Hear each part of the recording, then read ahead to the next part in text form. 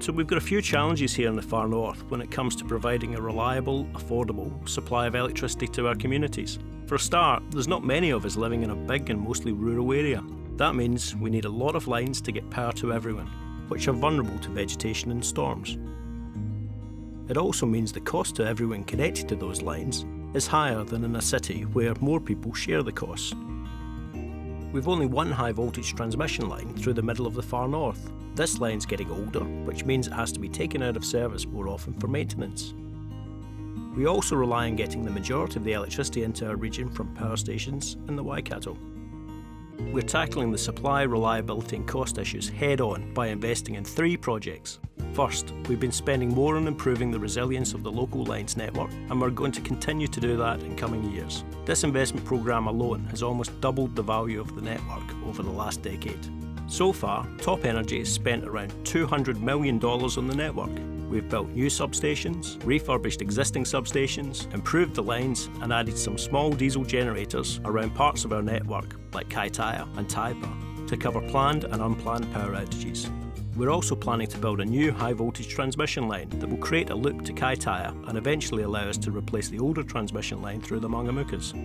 Second, work has started in a sizable expansion of our Nafa geothermal power station, so it will ultimately provide more generation than the region currently needs, enough to power the whole of the far north with some left over that we can send south.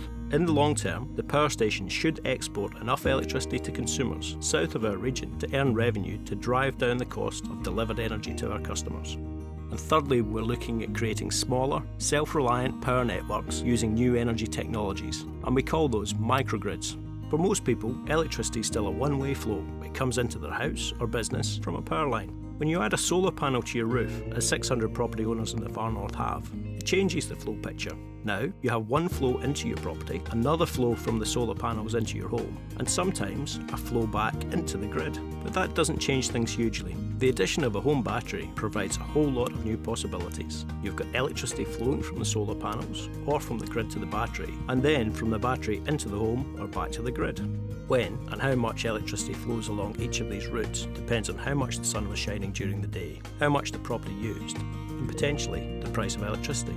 In the new world of many flows of electrons, electricity consumers will become producers and even traders of electricity. So Top Energy, we're thinking about this new world and our role in it. We won't act as a barrier to new technology. We'll be using the new tech in microgrids and ensuring other customers can use it too. We think it'll be more affordable for the network and its customers if we create microgrids that are self-reliant. In this scenario, an isolated community will be connected together to share solar power backed up by a network of batteries and a generator. This is a better option than spending more of the trust money on replacing lines. Many of these lines have been uneconomic for the whole of their lives. In fact, about a third of the network is uneconomic. So new technologies provide us with a great opportunity to reduce costs and increase levels of service to our customers.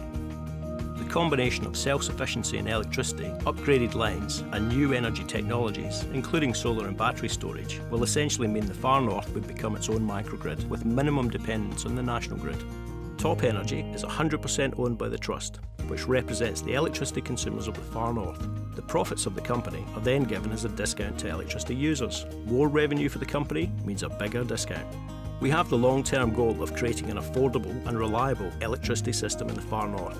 With the expansion of NAFA, continued investment in our lines, as well as incorporating new technologies, we're moving closer to achieving that vision.